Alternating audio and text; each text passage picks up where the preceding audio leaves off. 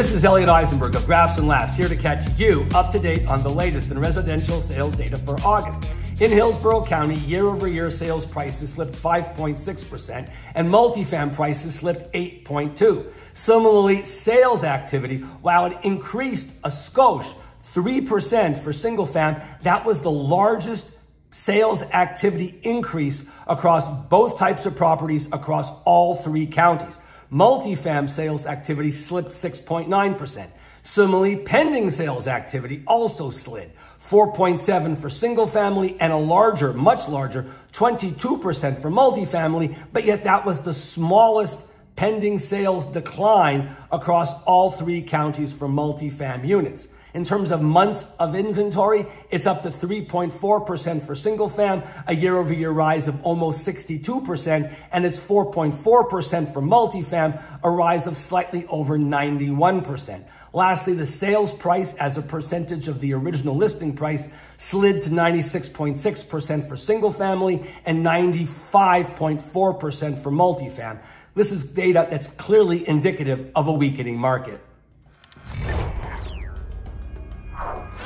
In Pasco County, single-fam home prices fell 1.3%, but multifam home prices increased 0.3%. That was the best multifam performance across all three counties. Sales activity slipped just 0.2 points for single-fam and rose 1.4% for multifamily. That was, again, the best multifam performance across all three counties. Pending sales rose 0.7 points for single family, and for multifamily, they fell almost 24%, the median decline across all three counties. In terms of months of inventory, it's up on the single family side, up 84.2%, and now sits at 3.5 months, and up 85% and at 3.7 months for multifamily. Lastly, sales price as a percentage of list price fell to 96.8% for single family. That was the best single fam performance across all three counties. And it slipped to 97.5% for multifam. That was the highest percentage, even though it fell, across all three counties and both types of properties. Data here suggests a mildly weakening market. In Pinellas County, single-fam home prices went up 1.2%. Well, not much. That was the single best performance across all three counties and both types of properties. Multifam home prices slid 11.6%. In terms of sales activity, it increased 0.5% on the single-fam side year over year and slipped 20.5% on the multifam side. Pending sales activity rose 1.6% in Hillsborough County year over year. That was the best performance across all three counties and both types of properties.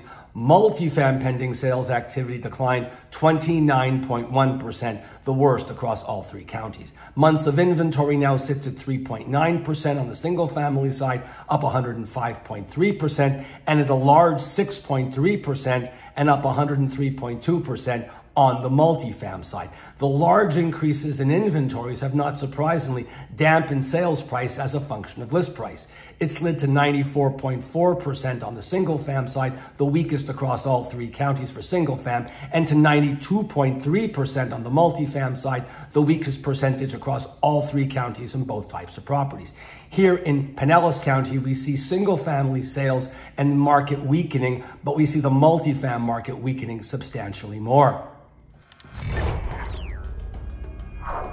Turning our attention to the national economy, GDP continues to grow, albeit more slowly. As a result of that, or because of that, inflation steadily is declining, but most importantly, unemployment is continuing to rise.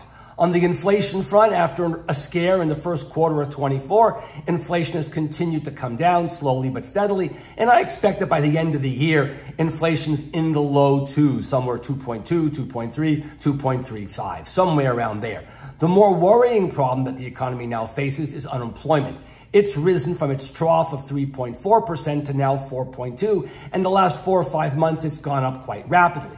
This has caught my attention, certainly, and of late, it's also caught the attention of the Fed. And they manifested their concern by reducing the Fed funds rate by 0.5 point just recently at their last meeting.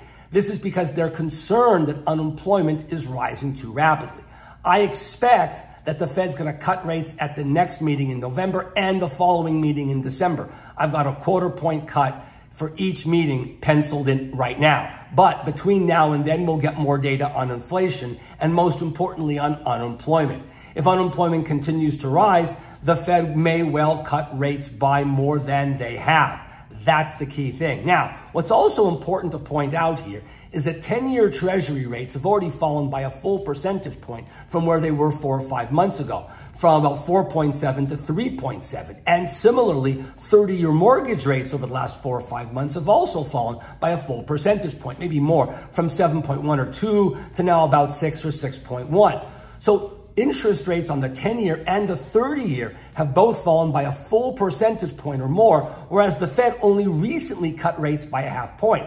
What that's telling us is that the market expects the Fed to cut rates more in the near future. As I mentioned before, I expect them to cut a 1/4 point in the meeting in November and the meeting in December. If that comes to pass, I don't think interest rates on the 30-year mortgage fall much more. But if unemployment gets worse and the Fed cuts more than markets currently expect, then interest rates will fall and the Fed will cut next year. This is clearly not the end of the rate declining cycle for the 30-year mortgage or the 10-year Treasury. My concern remains going forward the fear of a recession. I'm afraid the Fed cut rates too late. While the economy looks good, often it looks good when the Fed begins to cut rates, but yet so far the economy has remained remarkably resilient. Let's hope it continues to stay that way for a while longer.